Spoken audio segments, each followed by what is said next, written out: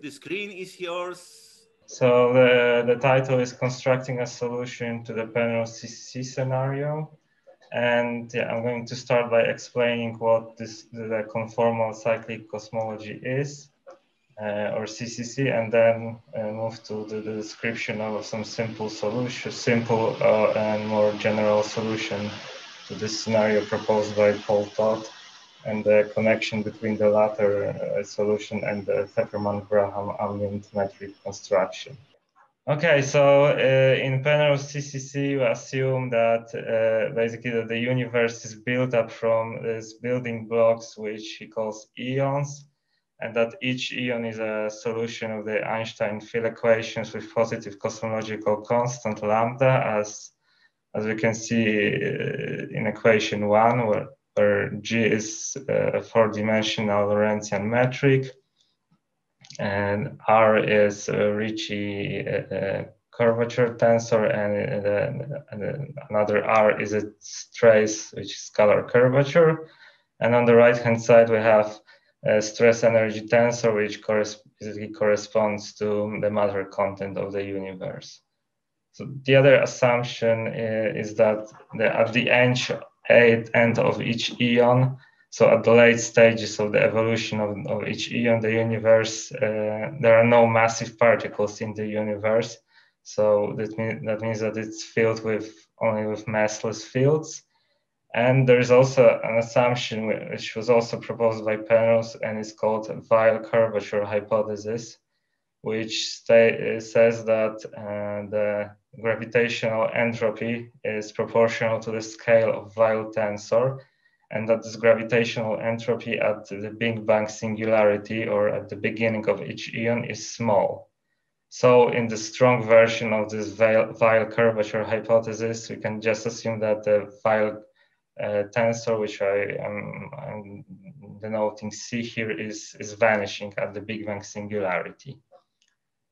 And if we want to match the consecutive eons, we want to do that by identifying the future null infinity of the previous eon, which I'm calling I+, with fast null infinity of the consecutive eons, which are space-like hypersurfaces here. So there is a misleading name here, right? Because you say that it's null infinity because it is how it is called, but actually because of cosmological constant being positive, these null infinities are actually space-like hypersurfaces, right? Yes.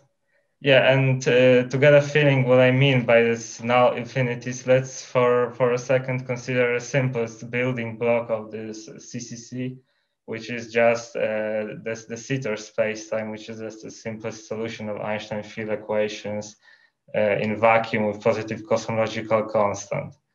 So if we make an appropriate coordinate transformation, the Sitter metric can be written in the form given here by 2, where the big coordinate t is going from minus pi to pi over 2. And by inspecting this form of the metric, you can see that apart from this singular conformal factor 1 over cosine square of t, the metric is regular.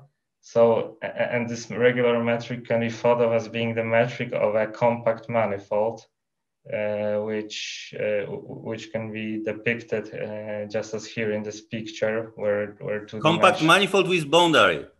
Yes, compact manifold with boundary, and yeah. So in this form of the Sitter metric, the omega squared is of course the metric of the unit to sphere. So if we suppress this unit to sphere dimensions, we can depict this compact manifold as visible here, and this is called the Carter-Penrose diagram of the Sitter spacetime, and yeah, we can see that the causal structure is preserved here, because if we have a null geodesics with respect to the Sitter metric, then it's also a null geodesic with respect to this conformally rescaled regular metric. And moreover, may I interrupt? May I interrupt sure, just to make perhaps more clear to somebody that never seen something like this. So you start with a metric, which is just the de Sitter metric.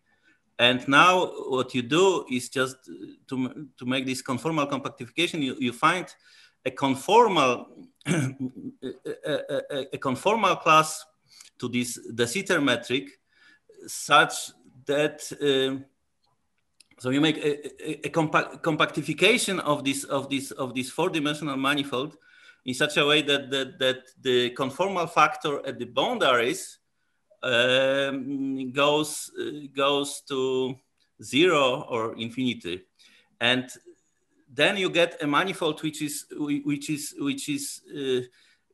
conformal, meaning that all the causal structure of the Sitter is preserved. But now the picture is compact, and then on the left and right you have just space-like boundaries, and on the top and bottom you have time-like boundaries. So and now you consider, if you are only considered in the causal structure of this universe, this is just given on this picture. And what is going on, according to this hypothesis that Jarek was saying, you want that the Weyl tensor at the boundaries I plus and I minus is 0, which is of course correct here because the Sitter is anyhow conformally flat everywhere. Okay, sorry for interruption. No problem. So yeah, and so now this null infinities I minus and I plus can be thought of by looking at this picture as the points where null geodesics either originate, which is just I minus, or terminate, which is I plus.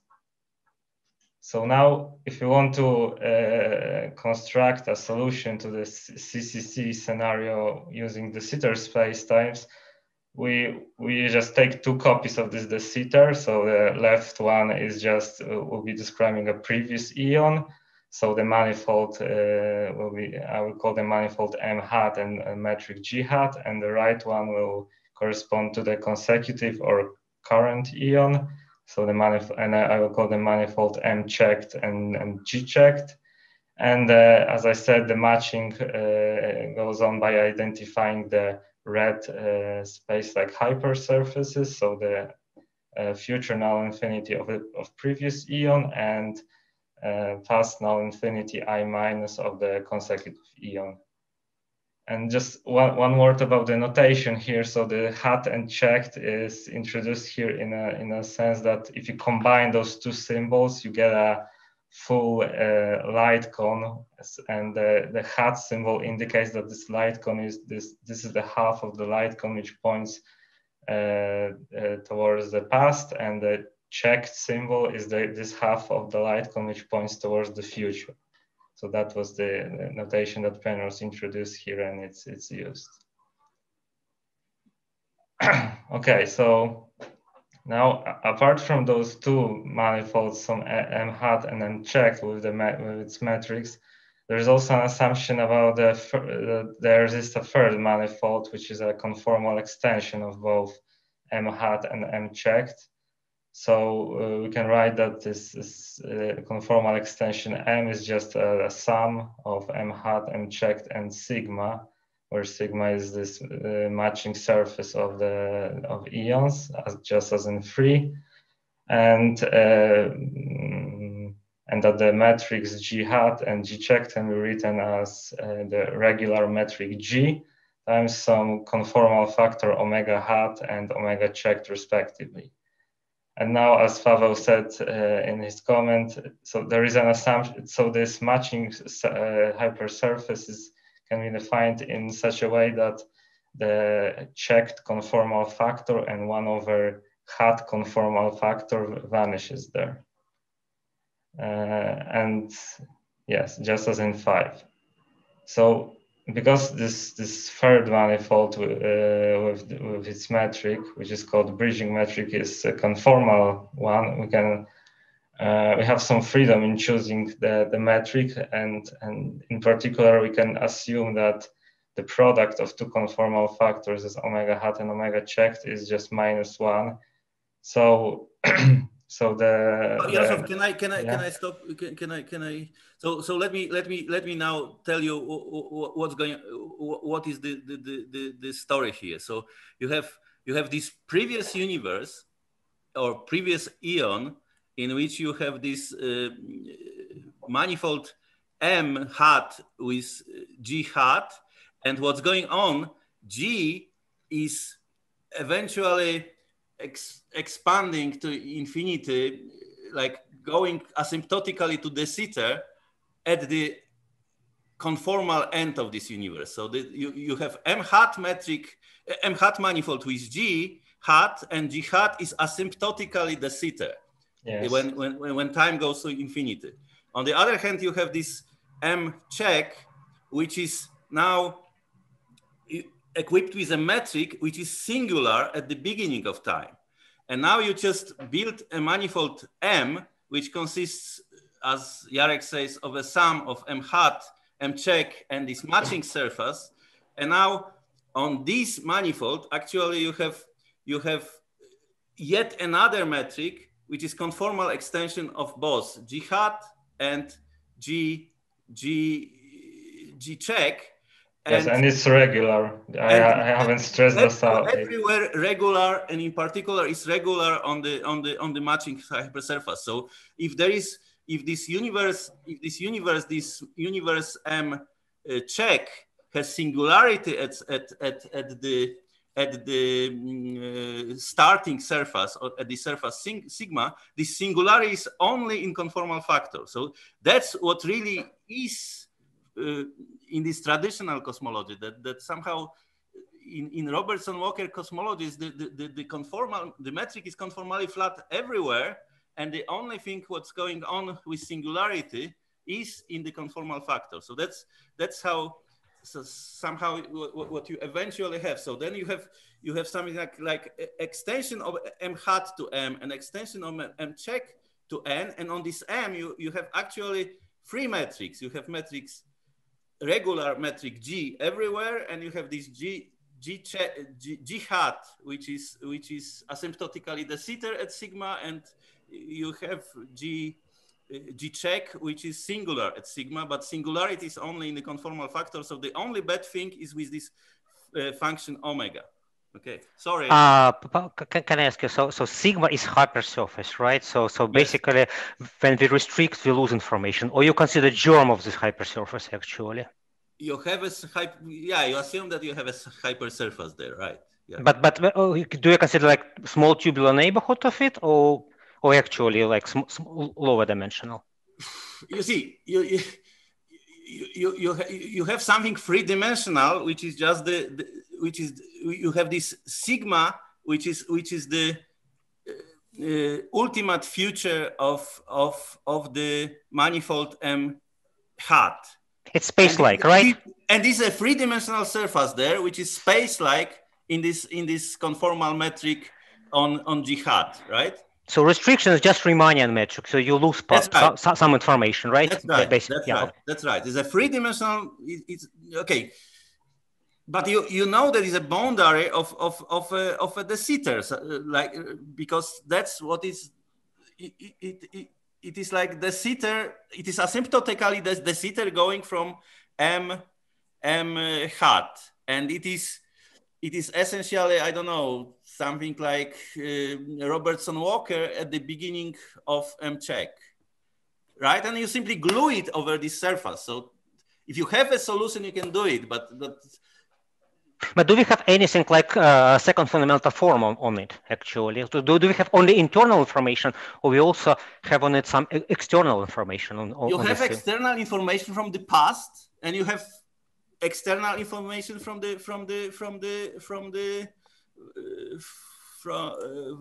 external information from the future, and external information from the past of both. So you have like second and third fundamental form, right?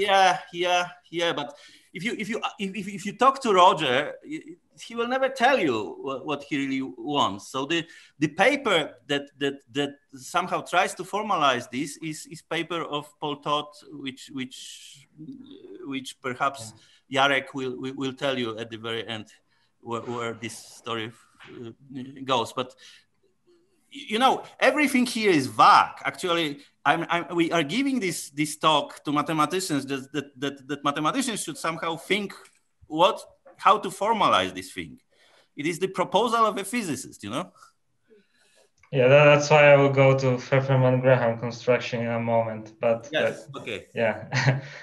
Okay, so yeah, just as Pavel said, so there is a paper by Paul Todd, which is called The Equations of CCC, in which he tries to construct some valid model to this scenario. And the strategy which he proposes is as follows. So suppose that we choose some matter model in this previous eon m hat.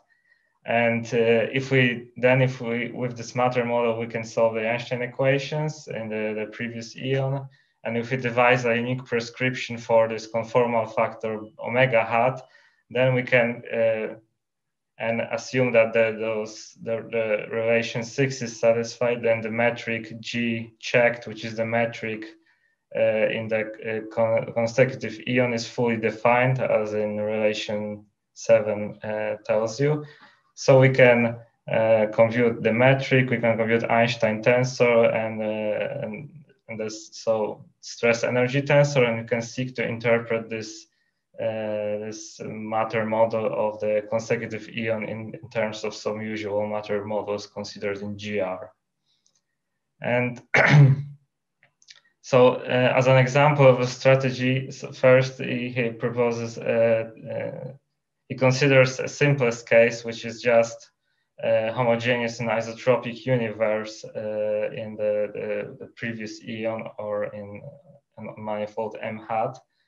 So this homogeneous and isotropic universe can be described with Friedman, Lemaitre, Robertson, Walker, or FLRW metric, which has the form 8, where a scalar function A depends only on T, and it's called scale factor, and the sigma squared is a metric. It's a three-dimensional metric with constant scalar curvature, either elliptical, Euclidean, or hyperbolic.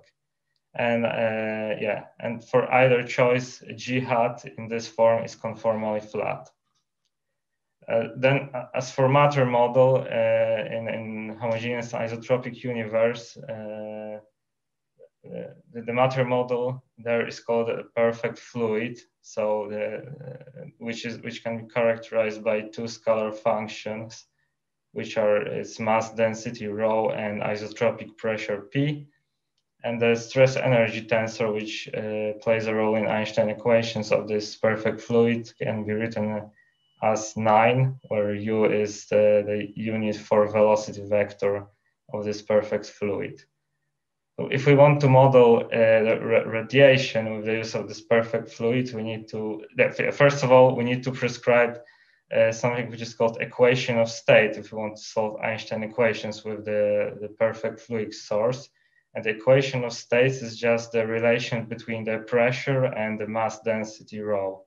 And if we want to model radiation with this perfect fluid model, the desired equation of state is the one which is given by 10, where this isotropic pressure is just rho divided by 3, which means that the trace of stress energy tensor with respect to the metric vanishes. Just as is the case for when we consider Maxwell stress energy tensor for Maxwell fields.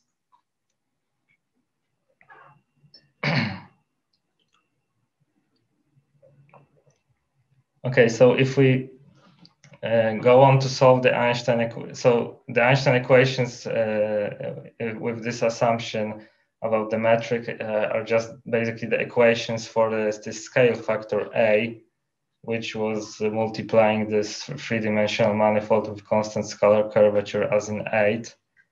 And if we solve them with positive cosmological constant and perfect fluid as a matter model, we'll see that at the late stages of the evolution of the universe, so for t, where this time t goes to infinity, the scale factor has a form of an exponent, just as can be seen in 11.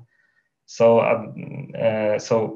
in a sense close to the future null infinity I plus, the metric has the form 12, where I introduced alpha and which is just where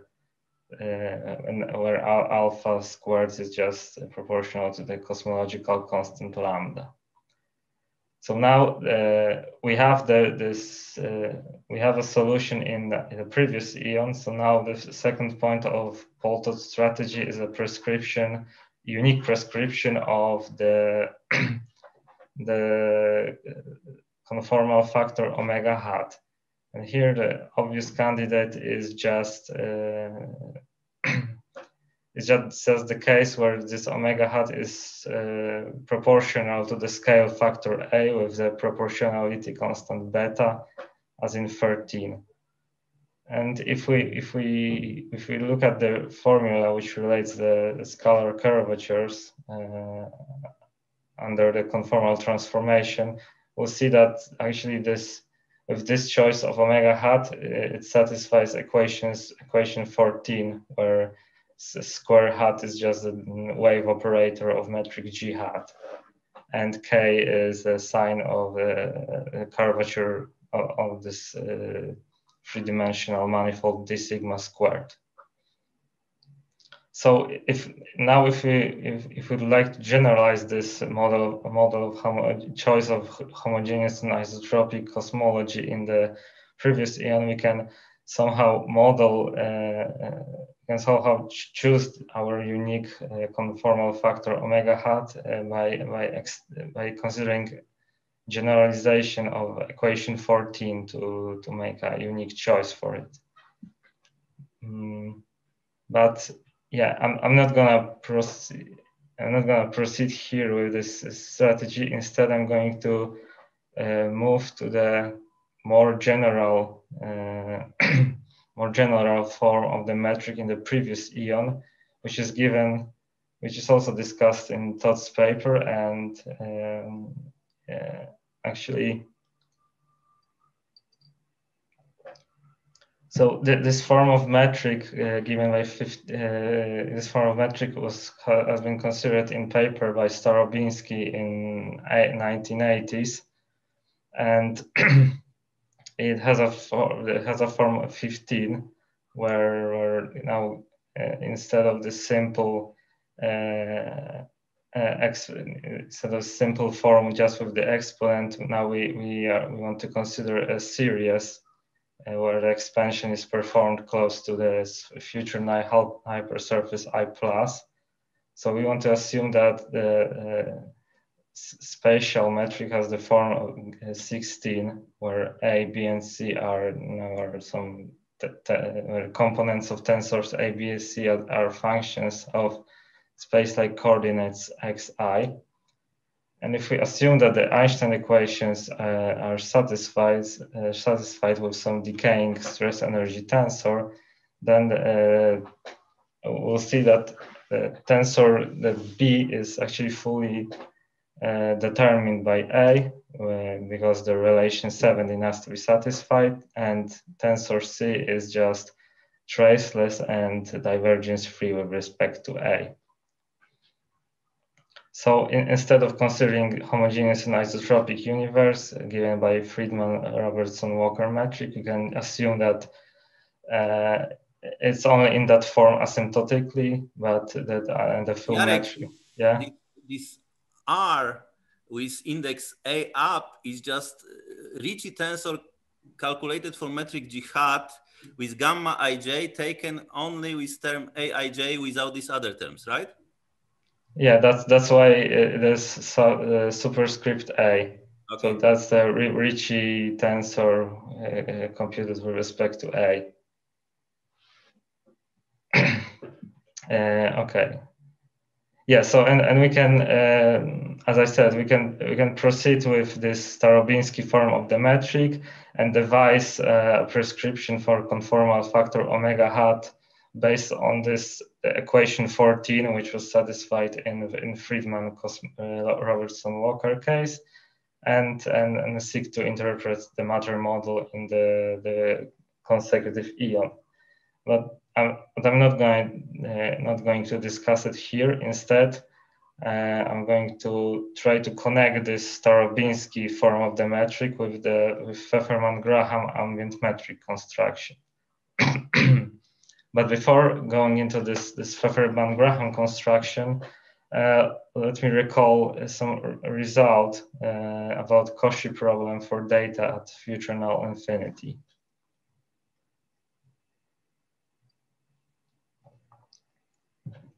So this result is by Friedrich, and it goes like follows. So suppose that we choose a Riemannian free metric A at future null infinity I plus and a symmetric trace free and divergence free with tensor C with respect to this metric A. Then if those tensors are considered as data prescribed at future null infinity, then there is a solution of Einstein equations which goes to the past. And moreover, if we conformally rescale this chosen data, so instead of A, we'll choose some theta squared times A, and instead of C, we'll choose 1 over theta times C, as in 19. This data will give rise to the same solution of the Einstein equations. So this situation is more or less as saying that we prescribe a conformal structure on I plus, and then we then from this conformal structure we construct from three-dimensional conformal structure on I plus, we construct a four-dimensional extension, so like a four-dimensional Poincare or Einstein metric from this data. And this is exactly what Pfefferman-Graham are doing in their work. So what they did, they started from n-dimensional manifold equipped with conformal class of metric G of signature PQ, and they constructed from this n-dimensional manifold with conformal class of metrics n plus two-dimensional ambient manifold with ambient metric. And this Pfefferman-Graham construction, it started by considering a space which I called here big G, as in 20, which is the space of pairs H and X, where X is a point of our initial manifold M, and H is just a rescaled metric at this point GX, where the scale we're scaled by some positive number S squared. So now if we look at this space big G with and equip it with a projection P, which can be defined as 21, then this space is actually an R plus bundle, which I will call metric bundle from now on. And this is the metric bundle can be equipped with a dilation delta S, which acts as in 22, just by rescaling this first component from the pair by S squared. And I will call the infinitesimal generator of this dilation by T. So there is also a tautological metric tensor defined on the metric bundle with the use of the projection, just as can be seen in 23.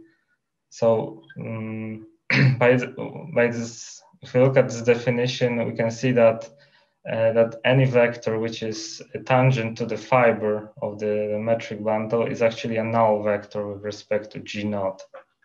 So yeah. Okay, so now we can talk about the trivialization of G if we choose a representative metric in the conformal class. And this trivialization goes by identifying a point in a cross product of R plus times M with an appropriate point in the metric bundle G, just as in 24. So with this, this definition of trivialization of the metric bundle, we can define the dilation field delta S, projection P, and this infinitesimal generator of a dilation T in a simple way, given by 25. And moreover, this tautological metric tensor G0, which we want to consider as a metric tensor on this on metric bundle, can be written as T squared times this G, which was the representative metric in the conformal class, just as in 26. Okay, so what has been done here is we started from an n-dimensional manifold, and by constructing this space big G, which was the metric bundle, we added a null direction, because if you recall from the previous slide, the tautological metric tensor G0 was defined in a way that the vectors which are tangent to the fiber are null with respect to this metric. So we so as things stand, we went from the n-dimensional manifold with metric of signature PQ to n+1 dimensional manifold with degenerate metric, so to the metric of signature PQ1. But ultimately, we want to go to n+2 dimensional manifold. So how do we do that? Well, we can just consider another space, which I will call tilde big G, which is just the cross product of metric bundle with real line, just as in 27, where this metric bundle can be embedded in the space with an embedding iota, as in 28. And now, if we start from an odd dimensional manifold M, this space tilde big G can be thought of as ambient space with ambient metric G tilde if certain conditions which are listed here are satisfied. At least the Pfefferman-Graham are calling it the ambient space is space if those conditions are satisfied. For example, the pullback of the ambient metric G tilde is just this tautological metric tensor G0 on the metric bundle, and the most important condition is that the Ricci tensor of this ambient metric G tilde vanishes up to infinite order at the G cross 0.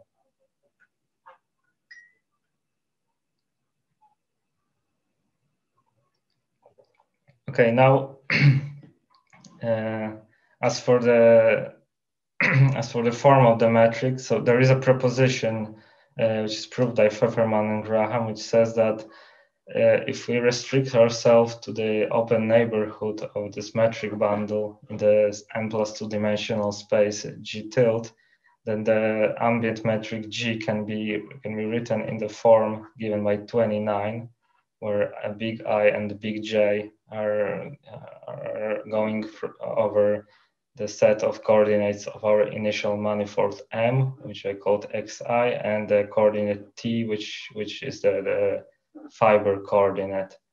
And from this form, the metric, we can, for example, see that the vector coordinate vector d rho is a null vector, where rho was this additional coordinate which was introduced when I defined the space big tilde G. And moreover, there is also a theorem also proved by Pfefferman-Graham, which says that if we are given as a smooth metric G on our n-dimensional manifold and a symmetric traceless tensor H, then this ij component of an ambient metric, when restricted to the half space rho greater than 0 or rho less than 0, can be written in the form given by 30. And this form, this Taylor expansion of those coefficients psi, they are uniquely defined up to infinite order.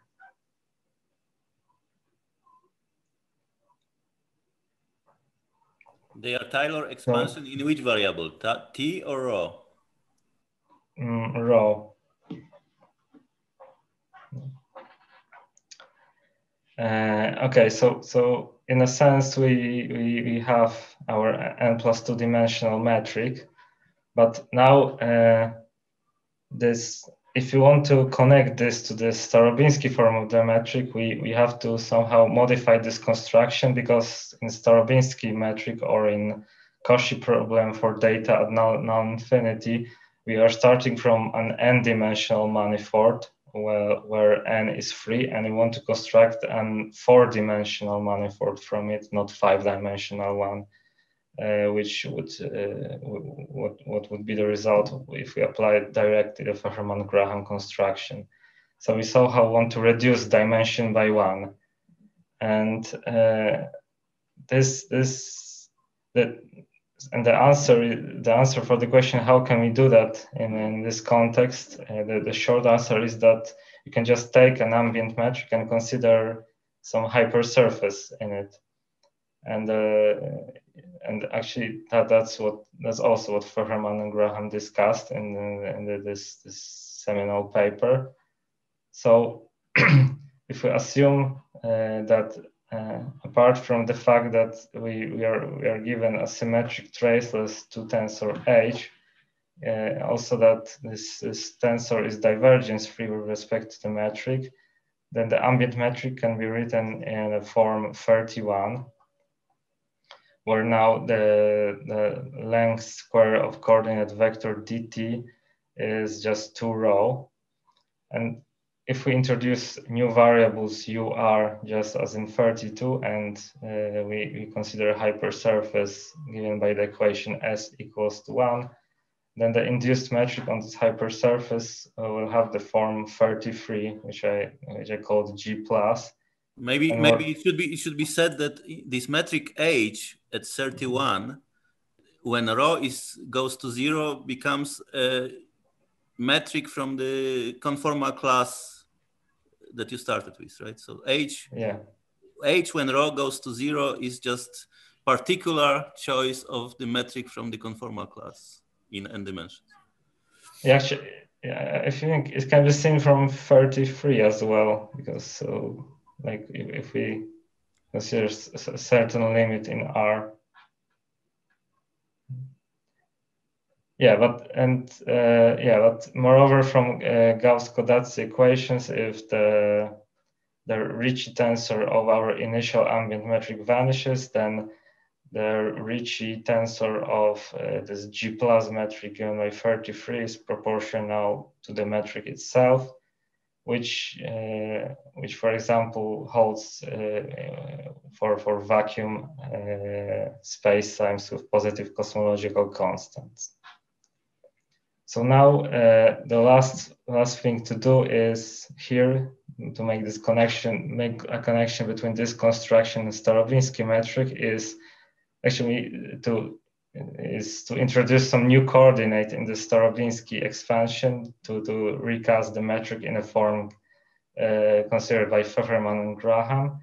And it can be done in an easy way because if we recall the Starobinsky form of the metric 36, and we introduce a new coordinate and call it also R, where R is just the exponent of minus alpha t, where alpha was the constant proportional to the square root of cosmological constant. Then the Starobinsky form of the metric, Starobinsky metric can be written in the form 37, which by comparison with the metric obtained in the Fefferman-Graham construction 35, it can be seen that those metrics have almost exactly the same form.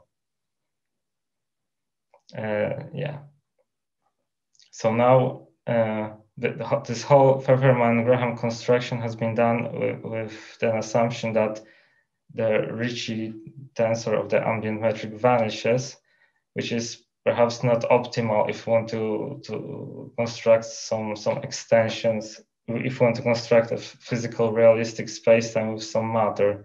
So the goal here would be to extend this Fefferman-Graham construction such that the more general conditions or metric are imposed, not that only that the metric is proportional, the Ricci tensor of the metric is proportional to the metric itself, but to include the equations with matter. Okay, that's it. Thank you. Thank you very much. I like your talk. Thank you very much, because I never heard you talking, so it's good. Yeah. Thank you. Thank you. Any comments about this? Everybody is muted, maybe. Yeah.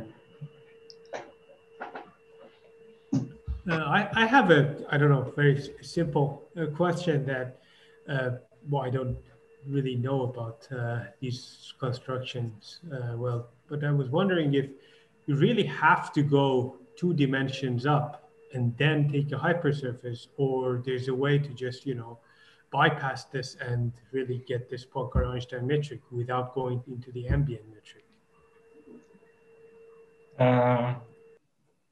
That's a good question, but I have to say that this whole deal with Pfefferman-Graham ambient metric construction is a new thing for me, and I just know about some results from this one paper, which first you go to n+2 dimensional manifold and then reduce the dimension by choosing an appropriate hypersurface. And I don't know about any other result. Maybe Pavel can say something and answer this question. I can say that as Jarek was introducing this Poincare-Einstein construction for the conformal metric in any dimension, is precisely as Robin Graham and Charles Pfefferman present in their paper. And I think that also, so they go first to 2 dimensions higher and then go to dimension 1 down. And this construction is simply, because I think that you go like this because it's very natural construction. You simply reverse this, what you get in Lorentzian spacetime. That if you have a Lorentzian spacetime, you have a cone there. Like in let's consider Minkowski spacetime. If you take Minkowski spacetime, you have cone there. And if you now take a space-like hypersurface, this space-like hypersurface cuts the cone. So make a cone cut, and this cone cut gets a metric which is induced from the Lorentzian metric outside. And then this metric, now you can ask what's going on when you just change the space-like hypersurface. Then you will get another cut, but it turns out that what you get on this another cut, you will have a metric which is conformally related to the other. So somehow, what Pfefferman and Graham were doing, they were reversing this construction. So they were saying that if I have a conformal structure, let's say on a Riemannian manifold, then I can make a Lorentzian manifold of 2 dimensions higher, such that this conformal structure is just a light cone cut of this 2 more dimensional Lorentzian spacetime. And it is how it was going, but then both Pfefferman and Graham observed that actually when you take this hypersurface, this one hypersurface more, that you go 1 dimension down, that this metric resembles this metric which is just on this n+1 dimensional space, resembles something very similar to this what you have on Poincare disk. And then somehow they were getting this Poincare-Einstein construction from the more natural, more physical construction of this Pfefferman-Graham. That's the only thing I know.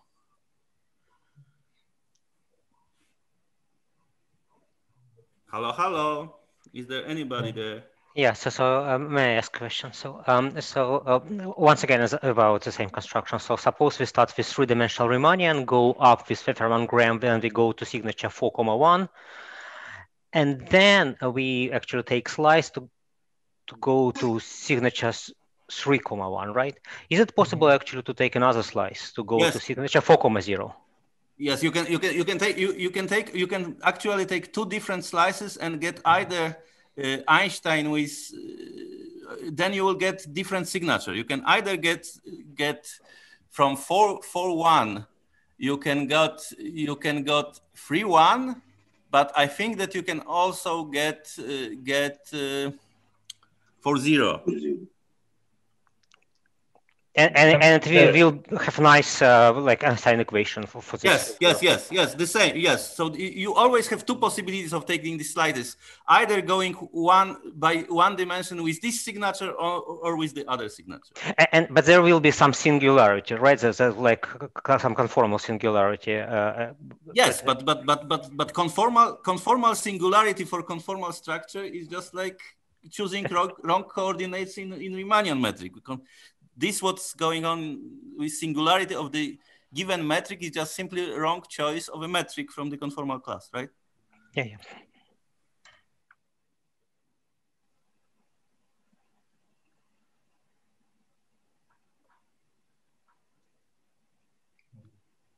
Are there any other questions?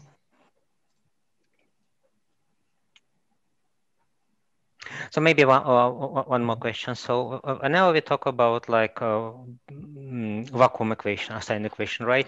So that's actually in some coordinate is analytic. So that's pretty well rigid construction. Pfefferman-Graham actually uses, right, as this analyticity. So if you would like to include the right-hand side, right, this tensor T, are there any theorems which, well, play the same role? So that you would like now to solve Einstein equation with matter, and then you expect to get kind of analytic solutions. So are you thinking about the results where the stress energy tensor can be, there exists a Taylor expansion of it, or? Yeah, well, like in some cases, for example, if you put radiation condition or whatever, then you get, well, the same conclusion. So that, well, still in some good coordinates, it is analytic solution. Do you know about that? I think they work with formal Taylor expansions, right? The Graham. I mean, they work with the Taylor series, in order to obtain the metrics. Yes, but I mean, like an analytic case is just well, you get some actual metrics.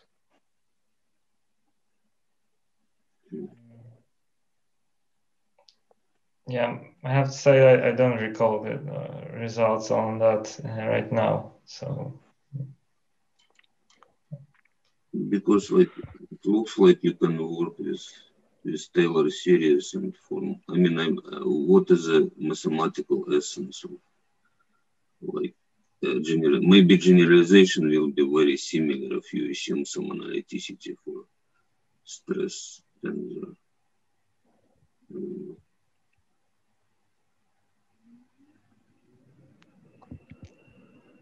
Okay. I just wanted to say that Pavel's computer died suddenly, so he's returning soon. Yeah, we are back. Okay. Anyhow, so may I still say something? So if you are interested in this thing, please read this paper of Paul Todd about these equations of CCC. And I think that our only observation here is this, that, and I spoke with Paul about this. So neither Paul Todd nor I don't know, I didn't speak to Starobinsky, but Paul Todd didn't know that the Starobinsky expansion is nothing else but the Poincaré-Einstein expansion of Pfefferman-Graham. So somehow physicists have it on their own, and they didn't know that they speak prose. Yeah, I mean, Starobinsky took this expansion from Lifshitz, I think, from even 1960s, where they were considering expansions around the Big Bang singularity. So he took those expansions and he applied it to future null infinity. And that's another thing from this Pfefferman-Graham thing, that Pfefferman-Graham made this construction and they were very happy. But even when writing their first paper in 1980s, that they were just like summarizing what they did without the proofs, they observed, and that's what Robin told me, that they discovered that actually this construction was known already for Schouten, and Schouten and Hantjes in 1936 made the same essentially. So somehow this expansion is rediscovered by people over the time. And I asked Robin why, and he said because it's very natural. Yeah. I mean that's what I wanted to say. So they were just looking for a solution which is like a direct generalization of this Friedman-Robertson-Walker metric. So what more natural than generalization could one think of, instead of just expanding in a series, right? Okay. Any other questions, comments? What to do with this? So what is the very first question? Is the goal, the last sentence is what you are trying to do here? Or? Okay, so I can answer. So the thing is, somehow you would like to, you have this proposal of Roger that you have these two manifolds being glued in a way, in sort of conformal way along space-like hypersurface, which is Weil flat in this metric that goes across this hypersurface. And now the physical question is, if the property of the previous eon, like physical property, meaning the matter content, meaning the energy momentum tensor of the previous eon. So you have, in previous eon, you have matter contents that determines your metric via Einstein equations. And now you want to glue it conformally as Penrose wants. And now the question is, if you want that the other thing on the other side satisfies also Einstein equations, can somehow the matter content in the lower universe determines the matter content of the previous of the next universe? So somehow, precisely, you precisely want to do this what Pfefferman-Graham did. You had a conformal structure on the one hypersurface, and then assuming Ricci flatness, you get a unique Lorentzian metric upstairs, or assuming Einstein condition, Ricci proportional to the metric, you had a unique metric in the future. So somehow Einstein equations were determining the metric in the future in the next eon. The thing is that it is determined by a condition which is not the physical one, because you would like to have a more general thing. You would like to say that the metric downstairs is not, let's say, Ricci flat or purely Einstein, but it has some right-hand side which is just the matter content. And then the question is if this determines the metric in the future eon uniquely. Okay, something like this. But like in Pfefferman Graham construction, you don't have actually previous and future. No, it's like zero. Yes, because yes. Maybe the question is what does this matter induce on hypersurface? Say it again. So maybe there is some additional structure which matter induces on hypersurface, right? Maybe hypersurface is not just Riemannian, but there is some additional structure coming from the matter. Yes, no. You know, everything is very vague here. So the point is that, okay, maybe maybe next time, if we meet next time, I can tell you something which we did some time ago with Krzysiek Meissner, how the perfect fluid downstairs and some analyticity condition of the of this G metric along the hypersurface determined the perfect fluids in the previous universe via Einstein equation. So maybe I will tell you next time this, and you will understand what can happen here. What I can do, I can only play with examples and just get some intuition what really is needed or what really I want. Because this proposal of Roger is really very vague, you know? But okay, just as a preview. So when you have perfect fluids and there's vector fields there, right? So what does a vector field does when you approach? This vector field, which is U in this perfect fluid, is not a conformal object. So somehow this vector U is singular at this hypersurface in both universes. So in one it just expands to infinity, in the other it goes to zero.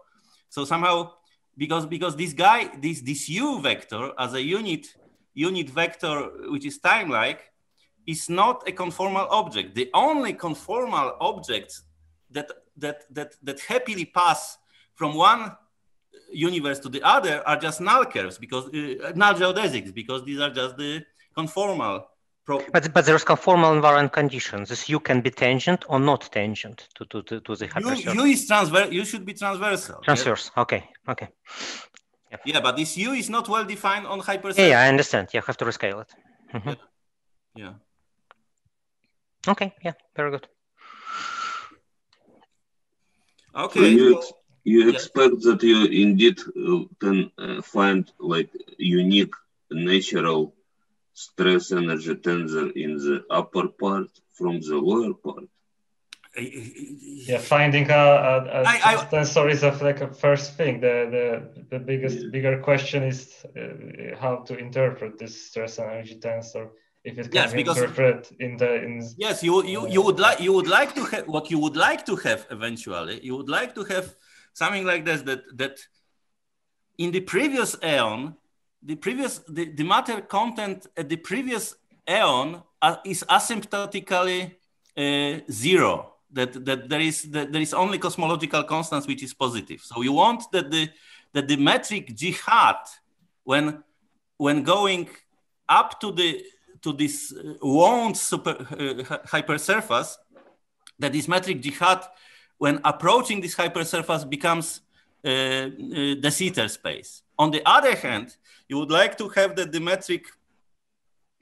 metric in the upper aeon should be filled with incoherent radiation, which is just this perfect fluid with pressure proportional to energy density with the factor 1/3. So asymptotically, you would like to have that both universes are like this, and then somehow, but it's only asymptotically at the surface how it should look like. On the other hand, you would like that the metric G hat in some open set near the hypersurface, this wounded hypersurface down, satisfy Einstein equations with some energy momentum tensor that is asymptotically zero, and the other one, this G check should be Einstein's solution to the Einstein equations with energy momentum tensor, which is asymptotically when going down to this t = 0 surface, it just behaves, for example, like this radiation, incoherent radiation. So somehow, and then so I will tell you maybe next time what we did with Krzysiek Meissner, that we assumed perfect fluid downstairs, perfect fluid upstairs, but two different perfect fluids. And we were trying to understand what's going on, that if we assume that the metric G is analytic along the cross surface, how perfect fluid from downstairs get transmuted to another perfect fluid upstairs. Something like that. Okay. Mm-hmm. Okay? Okay. Thank you. I think that we should thank Jarek Kopiński very strongly because he learned these things last week. So I told him about this and asked him to prepare, to read Pfeffer and Graham, to read Paul Todd and prepare seminars. So he made a wonderful job because he learned everything of this, what he was saying today, just during last week. So we should thank him very much. That's true. Thank you.